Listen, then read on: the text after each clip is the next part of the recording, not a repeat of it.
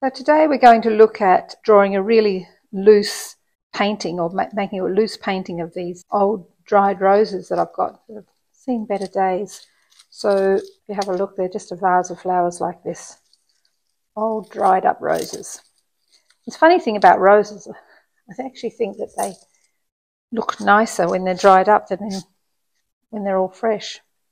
Anyway, so to do this painting, which is going to be really, really loose, well, it's really an ink drawing. So what I've got is a bottle of Indian ink, and in here I've just done a really liquidy mix of a colour that's similar to the rose colour, and I've made it with a bit of ultramarine violet and quinacridone magenta, but any colour would do. And I've got a squirty bottle, I've got a palette knife, and I've got a few different tools here. So what I've got here is a bamboo skewer, and I have sharpened the edge a little, the tip a little bit. I've got these, I think they're tools for carving ceramics. So this one's really sharp, almost like an X-Acto knife. This one's got another kind of scratchy end, and so are these. I often use these for drawing into paint. They came from a very cheap shop, so if you ever see a set of these ceramic tools, they're well worth picking up. And then I don't even know what this is, but anyway, it's just got like a silver balls on the end. I'm going to use those. And to get started, all I'm going to do is get my palette knife and this really liquidy paint, and I'm going to just kind of put down some paint where I think the blooms might be. And as you can see, I'm not being, you know, it's nothing accurate here. One there, one up here, another one in the background there, and I might just throw one down here. Looks a bit unbalanced, so maybe put one out here as well. And then I'm going to get my squirty bottle and give them a spritz so that they bleed a little bit. And that way you lose a little bit of the control that you've got. And I might then just dip my paint into this and just drop some more colour anywhere really in here, just so that it's got a slightly, there's a bit of a variety, a bit of variation in the colour. And I'll do the same with this one. This magenta is almost on its last legs, and I have actually watered it down. So just leave that to dry. You can use a hairdryer if you wish. Okay, I have my roses in front of me, so I'm just going to start to draw with Indian ink, and I'm going to draw really, really loosely. One of the things about using unconventional tools like these is that you can't really control the marks that you're making very, very well. So I'm going to start looking at some leaves that are kind of twisting and coming off one of these roses here. And I'll draw these leaves first because they are actually overlapping the vase, so they need to be drawn before anything else. There's another one that comes sort of a twisty bit here, and another kind of out the back here. So now I can put in the vase. And the vase is not important to me, so I'm not going to draw the vase that I see particularly. I'm just going to draw any shaped vase. So now I can start drawing in my roses. I'm actually thinking that I don't really like the thickness of this line for the roses, so I might save this bamboo skewer for the stems. I get quite a lot of ink on here. I'm going to try something different. So let's see what happens if I use this little twisty tool here. It's still still quite a thick line. Well, some parts are anyway. Some of them are quite interesting. It's actually quite nice because this one actually you can rotate, and you can get thick lines and thin lines. It's rather nice.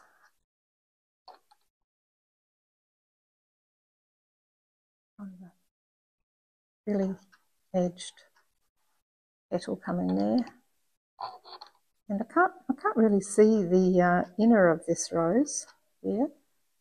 I can only just see it's hanging down, but it does have some, I don't know what you call these things.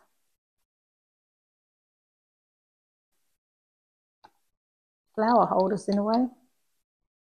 Right, so that's that rose. Now, the rose that I can see here, I can actually see that it's got a bit of a more of a centre.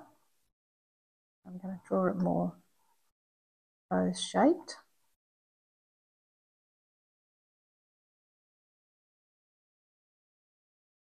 And there's a rose down here that's hanging down.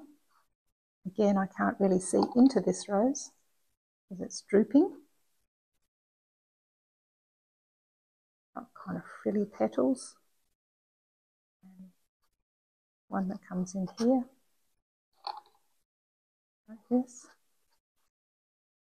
Another one that kind of is poking out the back.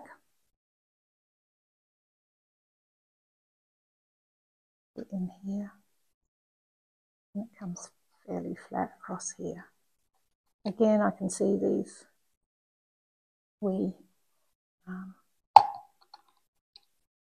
sure they've got a botanical name, but I'm going to call them the flower holders. And it will have a thicker stem, which I'll put in later. Right, this one over here has got quite a lot of these petal holders. It's got this more of a bowl shape, tulip shape almost, to the rose. I'm going to swap. Maybe I'll just see what happens with this pen, with this nib. And this one's a much finer. Right, got a funny little one here. Its petal holders coming up here and down here. Another one out here. And the rose is actually more to the side. Sort of a trumpet in the middle. Here. And then a petal with a bit of dark in there. This nib, I have to actually dip in a lot more frequently.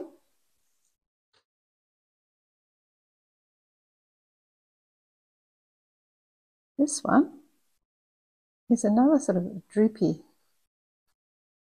rose. So it's coming in the opposite direction than what you would expect it to, because it's bowing over. And so is this one, another very droopy, bowing over rose.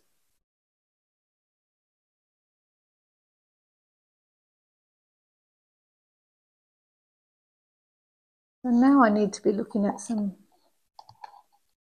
some stems, but also some leaves. I can get some nice detail on the leaves with this one.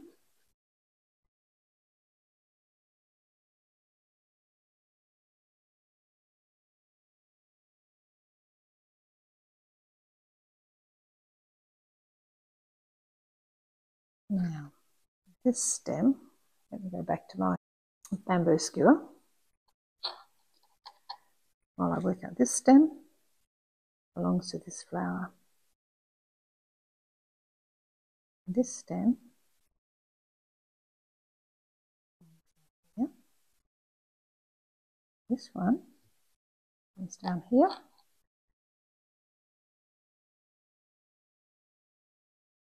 I mean, you don't have to be particularly accurate with these, but it's sort of, you do want your drawing to make sense.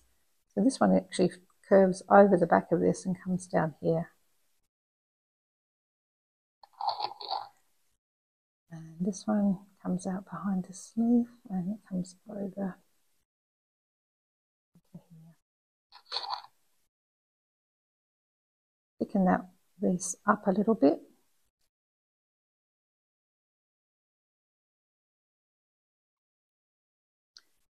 I can do some pattern on this vase.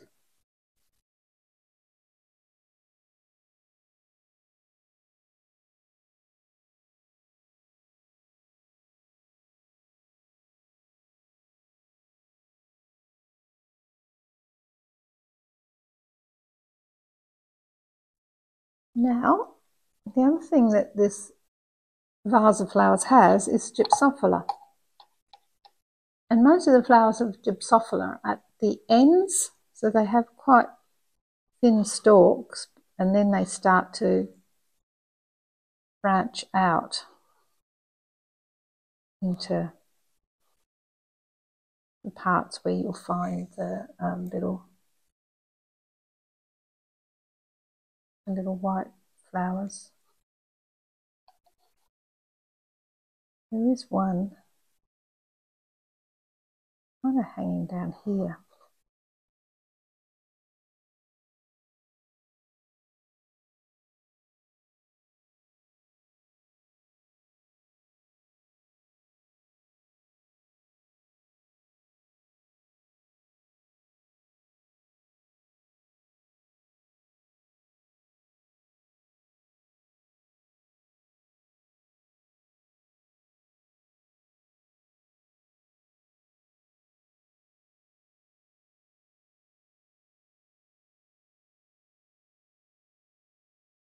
There's quite a lot of leaves actually just in amongst all these flowers in the lower section here. I'll try and get some of them in just to make it a little bit more interesting, I think. We've got gypsophila there, and there's a little bit out here, so there must be a stem that comes up this way.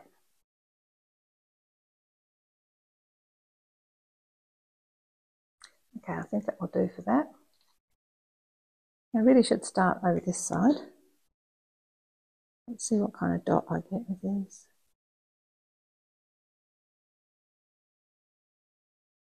I'm going to try this ball thing, see if I can get a better dot. Otherwise it's going to take too long. That's better. And what happens if I turn it sideways? Not much. I guess you could use a cotton wool bud for these. I think you call them Q-tips in America. I like a bit of a bigger dot, so I have to be a bit more generous with my ink.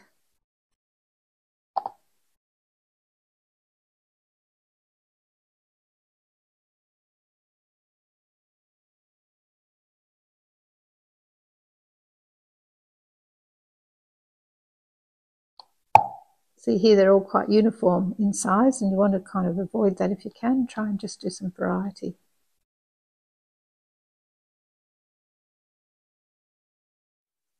I'm remembering to work from left to right, just because I'm right-handed. And if I started doing my dots over here, I'm very likely to smudge them. You can pick up some ink from some of the other ink spots as well.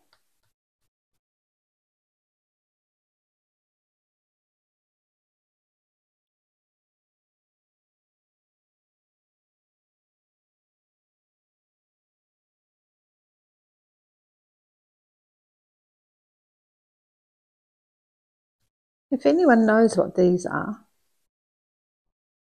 let me know. I saw them on Amazon and I bought them because I thought they might be useful for making dots. And they're not bad. Right. I think I'm going to just leave that for the moment. I might come back in with a paintbrush and just do a bit of shadow. I've wet my brush and I'm just going to take some of the ink off this circle. A little bit of pink on this, which I actually quite like.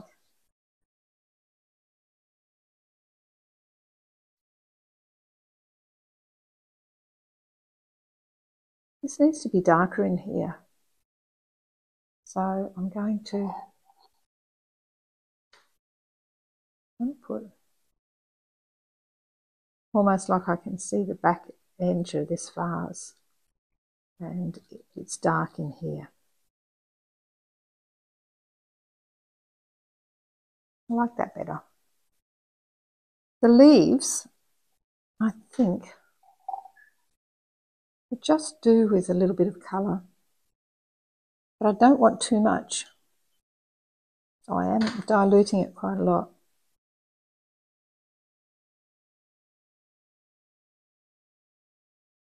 I'm wanting it to be grey and not pink, although I've got pink on here. Again, I've got to be careful not to have it too dark. And not to do every bit of the leaf, maybe just like the underside. Maybe some of this. And I could put a bit of shadow there. And I could extend the shadow. So I've got a light source coming from here.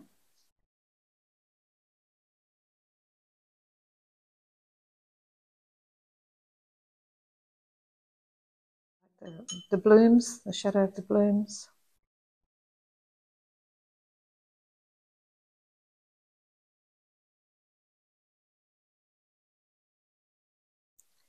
And one last line, I think. I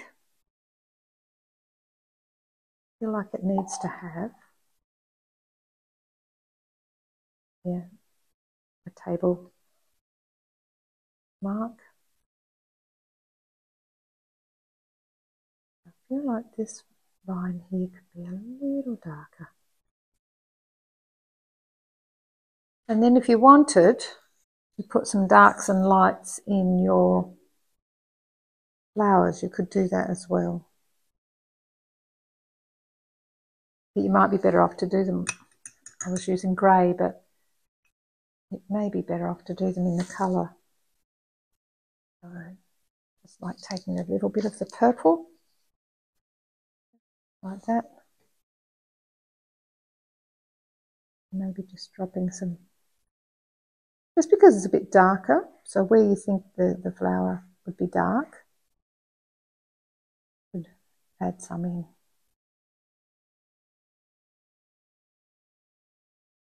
Remember, the light's coming from this way. Might be dark underneath and on this side. This one might be dark in here.